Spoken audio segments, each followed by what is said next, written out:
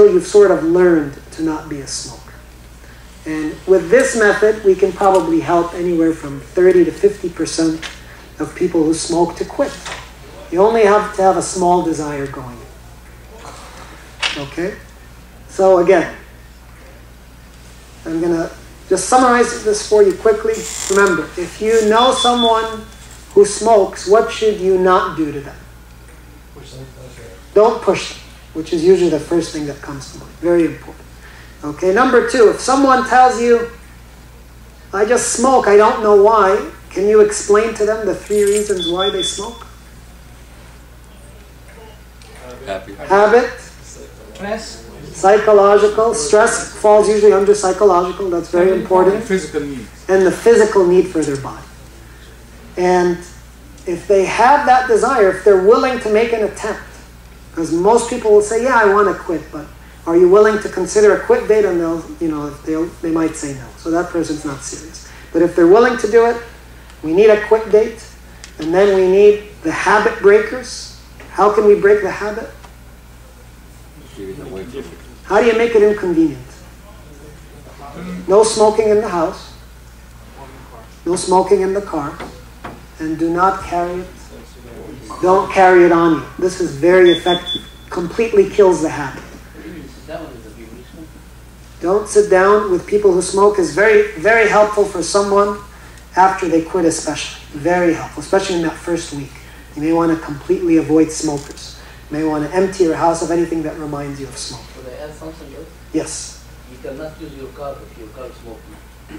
Don't use your car is smoking. if your car is smoking. Okay. That's good. Sorry. Yes. No, that's good. How about like the brother said, the people say, oh, if I smoke, I don't gain weight. Which is, I think, to a certain extent, is true. But the average person will gain about 10 to 12 pounds in the first year after they quit. This is true. Now, some people will gain a lot of weight. There's 4 reasons why we gain weight if we quit. Any ideas why? Keep eating more. You eat more, why? You're frustrated. You're frustrated from lack of nicotine. Anxiety. Nicotine is an appetite suppressant, so when you get off the cigarettes, your appetite goes up. Plus, you're more stressed and frustrated, so we want something sweet that makes us feel good. Anxiety. And the anxiety. And people like to keep their hand and mouth busy, so you can keep it busy with sunflower seeds and chocolate and a lot of good stuff. And then cigarettes take away your sense of smell. So food tastes very good when you quit smoking, so you want to eat it more. Okay. So those are, kind of the quick keys that we use to quit. Any questions? Yes.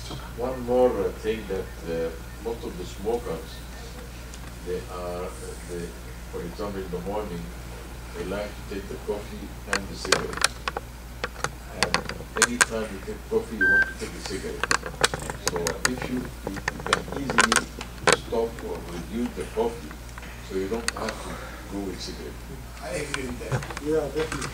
And I know something else. So when he fights with his wife, right away go and smoke the cigarette. What's the solution to that?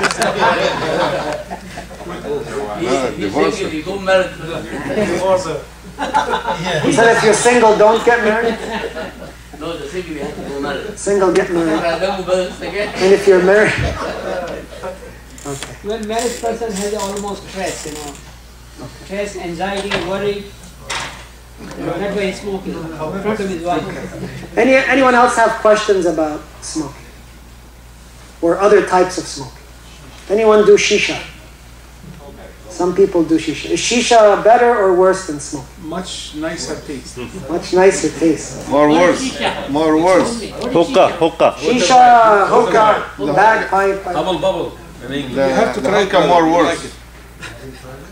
The hookah more worse said than it's the worse. cigarette.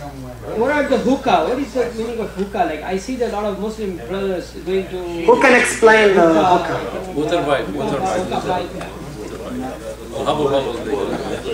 Yeah, so a lot of names for this hookah pipe, but this device supposedly one sitting at it might be as bad as 2 packs of cigarettes. So even if you do this twice a week, once a week, you're still getting your fair share. Okay. Who started this bad habit in the world? Who started smoking? I think it was, in our Western world, I think it was introduced by Christopher Columbus. Really? I think so, supposedly. The tobacco leaf was used a very long time ago, I think by some indigenous populations. I think so. You can look that up to verify this. I think Indian. You know, Arabic also. Arabic they use the big Bible. Arabic country also. Which one is dangerous more than the other? The cigarette or cigar? Cigars depends a lot on how much of it you inhale. So most cigar smokers do not inhale at all, or a lot don't inhale at all. Some people will inhale partly, like 20%. Some very heavy cigar smokers will inhale at all. But a cigar, one cigar also can be very powerful, maybe equal to a pack or more of cigarettes, but it depends how much you take. But there's always the risk on your mouth and your throat also. So what about the second hand, like our kids? Secondhand smoke has been proven that it can be definitely dangerous to kids and to other people around us, which is, the basis for all our laws to take smoking away from public places. So definitely, if you have children, if you have other family members who smoke and you do smoke in your house, it's a great idea to take it out of your home so you don't expose them to it. My feeling is most people try to do that, especially if they have kids. How about chewing tobacco?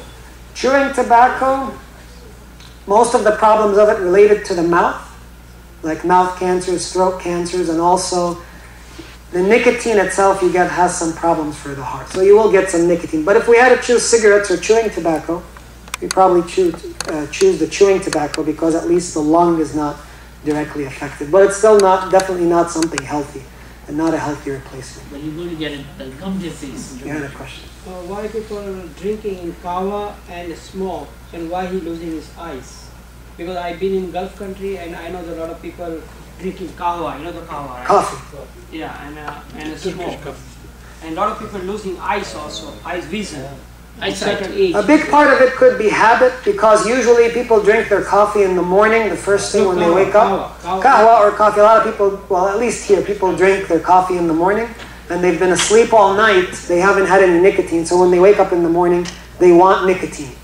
And so they may attribute the coffee, it may become kind of like a habit thing. So it affected eyes. I don't know how it affects the eyes. Yeah. I don't know the relation about it. Yes. That they're planning on trying to make